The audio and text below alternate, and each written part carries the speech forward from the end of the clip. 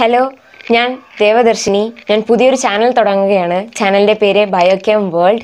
ഞാൻ പന്തളം NSS കോളേജിലെ biochemistry first year student ആണ്. എൻ്റെ ചാനലിലൂടെ ഞാൻ പറയാൻ പോകുന്നത് biochemistry, learning experience, learning motivation എന്നിവയെക്കുറിച്ചിട്ടാണ്. അപ്പം ഈ വീഡിയോ ഞാൻ ചെയ്യുന്നത് എപ്പിഡമിക് ഡിസീസ് എന്ന സബ്ജക്റ്റിനെ കുറിച്ചിട്ടാണ്. അപ്പോൾ നമുക്ക് വീഡിയോയിലേക്ക് പോകാം. ലോകം ഒരു പാൻഡമിക് സിറ്റുവേഷനിലൂടെ കടന്നുപോയിക്കൊണ്ടിരിക്കുകയാണ്. കൊറോണ വൈറസ് വളരെ മാരകമായ ഒരു വൈറസ് നമ്മുടെ ലോകത്തുള്ള എല്ലാ ഭൂരിഭാഗ ജനങ്ങളെയും കൊന്നൊടുക്കിക്കൊണ്ടിരിക്കുകയാണ്. അപ്പം WHO രൂപകൽപ്പന നൽകിയ അല്ലെങ്കിൽ നെയിം ചെയ്ത COVID-19, അതായത് കൊറോണ വൈറസ് ഡിസീസ് 19 എന്നത് ഡിസീസാണ്. അപ്പം ഡിസീസിൻ്റെ പേര് പകുതി പേർക്കും നമ്മളിൽ പലർക്കും അറിയാം. ആ വൈറസിൻ്റെ പേരാണ് SARS-CoV-2, അതായത് severe acute respiratory syndrome corona virus 2. WHO അതിന് ഇങ്ങനെയാണ് പേര് നൽകിയിരിക്കുന്നത്. അപ്പോൾ അതിൻ്റെ ഘടന എന്ന് പറയുന്നത് നമ്മളിപ്പോൾ നെറ്റിൽ സെർച്ച് ചെയ്യുമ്പോഴായാലും ന്യൂസ് കാണുമ്പോഴായാലും കാണുന്നൊരു സ്ട്രക്ചറുണ്ട്, ഒരു റൗണ്ട് സ്ട്രക്ചർ വിത്ത് പ്രൊജക്ഷൻസ്.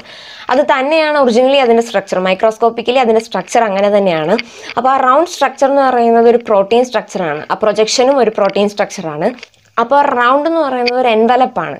ആ എൻവലപ്പിനകത്ത് ഇപ്പം നമുക്ക് 2 ജീനോംസിനെ കുറിച്ച് അറിയാം. DNA കുറിച്ചും അറിയാം, RNA കുറിച്ചും അറിയാം. അപ്പം നമ്മുടെ കൊറോണ വൈറസിനകത്തുള്ള ജീനോം എന്ന് പറയുന്നത് സിംഗിൾ സ്ട്രാൻഡഡ് ആയിട്ടുള്ള RNA ആണ്. അപ്പോൾ സിംഗിൾ സ്ട്രാൻഡഡ് ആയിട്ടുള്ള RNA ന്യൂക്ലിയോ പ്രോട്ടീൻസുമായിട്ടാണ് അതിനകത്ത് അസോസിയേറ്റ് ചെയ്തിരിക്കുന്നത്.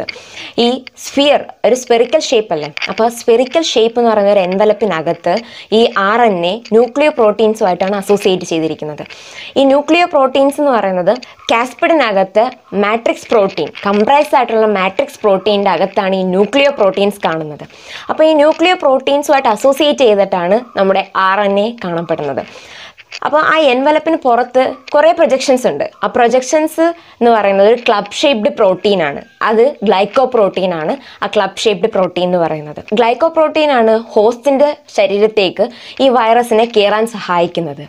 ചൈനയിലാണ് കൊറോണ വൈറസ് ആദ്യമായി സ്ഥിരീകരിക്കുന്നത്. ചൈനയുടെ ലൈഫ് സ്റ്റൈൽ അല്ലെങ്കിൽ ഫുഡ് ഹാബിറ്റ്, അതിൽ നിന്നും പറ്റിയൊരു അബദ്ധമാണ് ഈ കൊറോണ വൈറസ് എന്ന് പറയുന്നത്. ലോകം മുഴുവൻ ഭീതി വരുത്തുന്ന ഈ വൈറസ് വളരെ മാരകമായ വൈറസാണ്. അപ്പോൾ അതിന് കാരണം അതിൻ്റെ pH ലെവലാണ്. ഇപ്പോൾ pH ലെവൽ എന്ന് പറയുന്നത് 5.5 to 8.5 ആണ് ഇതിൻ്റെ pH ലെവൽ. നമുക്കെല്ലാവർക്കും അറിയാം 0 to 14 ആണ് നമ്മുടെ pH സ്കെയിൽ.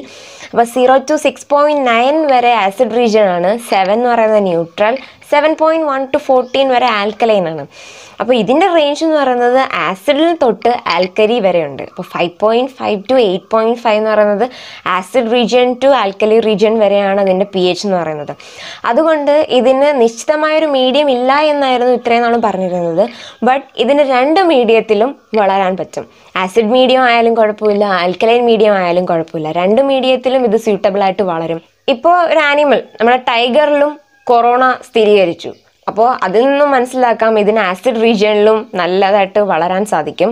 ടൈഗർ എന്ന് പറയുന്നത് ഒരു കാർണിവോർ ആനിമലാണ്. അപ്പോൾ അതിൻ്റെ ബോഡി എന്ന് പറയുന്നത് ആസിഡ് ആയിരിക്കും, ആസിഡ് മീഡിയം ഉള്ളൊരു ബോഡി ആയിരിക്കും ടൈഗറിൻ്റേത്. അപ്പോൾ അതിലും വളരാൻ സാധിക്കും. നമ്മുടെ ഹ്യൂമൻ ബീയിങ് എന്ന് പറയുന്നത് ഫുള്ളി ആൽക്കലൈൻ ബോഡിയാണ്. അപ്പോൾ ആൽക്കലൈൻ മീഡിയത്തിലും അതിന് വളരാൻ സാധിക്കും. ഹ്യൂമൻ ബീയിങ്ങിൽ സെല്ലിനകത്തുള്ള ന്യൂട്രിയൻസ് എടുത്തിട്ടാണ് ഈ കൊറോണ വൈറസ് നമ്മളിൽ വളരുന്നത്. അപ്പോൾ കൊറോണ വൈറസ് എന്ന് പറയുന്നത് ഒരു സ്പെസിഫിക് ആയിട്ടുള്ളൊരു ഫാമിലി അല്ലെങ്കിൽ സ്പെസിഫിക് ആയിട്ടുള്ള ഒരു ഗ്രൂപ്പിനടിയിലാണ് ഇത് ക്ലാസിഫൈ ചെയ്തിരിക്കുന്നത്. കൊറോണ വൈറിഡേ എന്ന ഫാമിലിയിലാണ് നമ്മുടെ കൊറോണ വൈറസ് പെടുന്നത്. അപ്പോൾ ഈ കൊറോണ വൈറിഡേ എന്ന ഫാമിലിയിൽ പെടുത്താനും ഒരു കാരണമുണ്ട്. ക്രൗൺ ലൈക്ക് പ്രൊജക്ഷൻസ് അല്ലെങ്കിൽ ഹാലോ അപ്പിയറൻസ് ആണ് ഇതിനെ കൊറോണ വൈറിഡേ എന്ന ഫാമിലിയിൽ ഉൾപ്പെടുത്താനുള്ള ആദ്യത്തെ കാരണം. ആ ഗ്ലൈക്കോ പ്രോട്ടീൻ പ്രൊജക്ഷൻസ്, അതാണ് ഹാലോ ലൈക്ക് അപ്പിയറൻസ് എന്ന് പറയുന്നത്. കൊറോണ വൈറിഡേ എന്ന ഫാമിലിയിൽ കൊറോണ വൈറസ് മാത്രമല്ല, ടോറോ വൈറസ് അങ്ങനെ തുടങ്ങുന്ന പല ക്ലാസിഫിക്കേഷനിലുള്ള വൈറസുകളുണ്ട്. പിന്നെ ഈ കൊറോണ വൈറസ് എന്ന് പറയുന്നത് ഒറ്റ വൈറസ് ആയിട്ടാണ്, പക്ഷേ ഇതിന് 2 ടൈപ്പ് ഉണ്ട്, 2 സെറോടൈപ്സ് ഉണ്ട്. ആദ്യത്തേത് എന്ന് പറയുന്നത് 229E ലൈക്ക് ആണ്, പിന്നത്തത് OC43 ലൈക്ക്. കൊറോണ വൈറസിനെ നമ്മുടെ ബോഡിക്കകത്തേക്ക് കയറാൻ സഹായിക്കുന്നത് സ്പെസിഫിക് റിസപ്റ്റേഴ്സ് ആണ്. ഈ 2 സെറോടൈപ്സിനെയും നമ്മുടെ ബോഡിക്കകത്തേക്ക് കയറ്റുന്നത് റിസപ്റ്റേഴ്സ് ആണ്. ആദ്യത്തെ റിസപ്റ്ററാണ് Aminopeptidase-N എന്ന് പറയുന്നത്. രണ്ടാമത്തെ റിസപ്റ്ററാണ് സിയാലിക് ആസിഡ് എന്ന് പറയും. അപ്പോൾ ഈ 2 റിസപ്റ്റേഴ്സാണ് നമ്മുടെ ഈ 2 സെറോടൈപ്പിനെയും നമ്മുടെ ബോഡിക്കുള്ളിലേക്ക് കയറ്റുന്നത്. കൊറോണ വൈറസിനെ ഡയഗ്നോസ് ചെയ്യാനായിട്ട് ഇതുവരെ ഒരു സ്പെസിഫിക് മെത്തേഡ് കണ്ടുപിടിച്ചിട്ടില്ലായിരുന്നു.